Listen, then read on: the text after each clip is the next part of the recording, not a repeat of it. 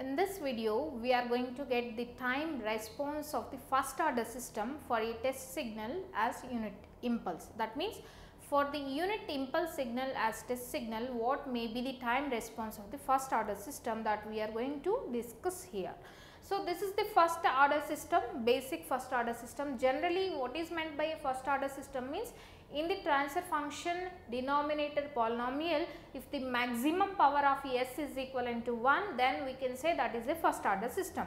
Coming to this basic first order system block diagram, if you consider the transfer function T of s is equivalent to C of s by R of s. So, this is equivalent to, according to the negative feedback theory, we can write this the transfer function of the system as g by 1 plus gh. So, that means 1 by s tau divided by 1 plus 1 by s tau into 1. So, this is equivalent to 1 by 1 plus s tau you are going to get. This is the transfer function of this first order system. What we need to find out? Time response of this first order system for the input as impulse we need to find out. So, here time response is nothing but the response of the system in terms of time. This is the response of the system in terms of Laplace transform. So, that means in terms of frequency or in terms of S domain. But we need to find out the response of the system, the output of the system with respect to time. Then we can say that response as time response. So, to find time response of the system is nothing but finding the output of the system. Ultimately, we need to find out the C of t. So, here I am having my transfer function, you just keep aside. Before getting into the procedure, I want to discuss about my test signal.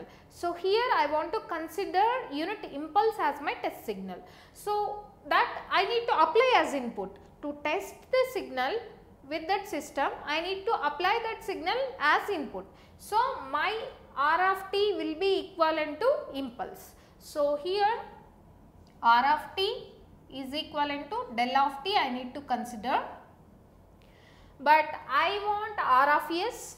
So, our block diagram, if you observe our block diagram, that will be in S domain. So, R of s is equivalent to, if you consider Laplace transform of R of t, then you are going to get R of s. That means Laplace transform of del of t. You know that Laplace transform of impulse function is equivalent to 1.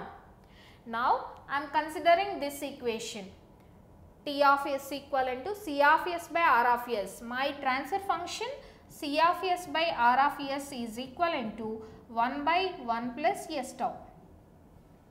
This is my transfer function. I need to find out C of t.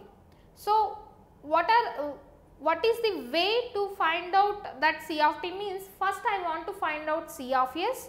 After that, I want to apply inverse Laplace transform, then I use it to get C of t here. So, to get C of s, I am having this obstacle, I am just sending this R of s to that side. So, then I will get C of s is equivalent to R of s into 1 by 1 plus s tau. We know the value of R of s. So, we are giving unit impulse as our input, our transform of that input is equivalent to 1. We already found that value. So, here the resultant of this C of s then is equivalent to 1 by 1 plus s tau. If you substituted, R of s is equivalent to 1. Now, I am having C of s in my hand, then I can apply the inverse transform. So, here I am writing this C of s in the form of a equation which is inverse Laplace transformable. That means, I am taking common of this 1 by tau here. I am writing like this. So, 1 by tau into 1 by tau plus s. I am writing like this. You can see I am taking common of tau here. The tau I want to send to denominator. If I take in common of tau, I will get 1 by tau here. So, I am writing this equation like this. If you modify, you are going to get the same. And here, if you apply, if you want to find out C of t, then you need to consider the inverse Laplace transform of this C of s. That means, inverse Laplace transform of 1 by tau is a constant, and for remaining one s plus 1 by tau. So, now this is, as this is a constant, the inverse Laplace transform of 1 by s plus 1 by tau. So, that is in the form of Laplace, inverse Laplace transform of 1 by s plus a. The inverse Laplace transform of this 1 by s plus a is e power minus a t u of t. So, this is equivalent to, if you consider this, you are going to get c of t is equivalent to 1 by tau e power minus a t u of t. E power minus a t u of t, 1 by tau into e power minus a t u of t you are going to get.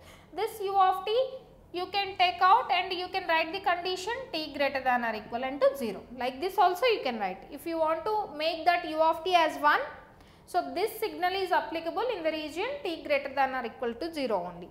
So, if you consider the response diagram, that means you just take a graph paper and you just apply these t values and the tau you just take like any constant, then you are going to get like this.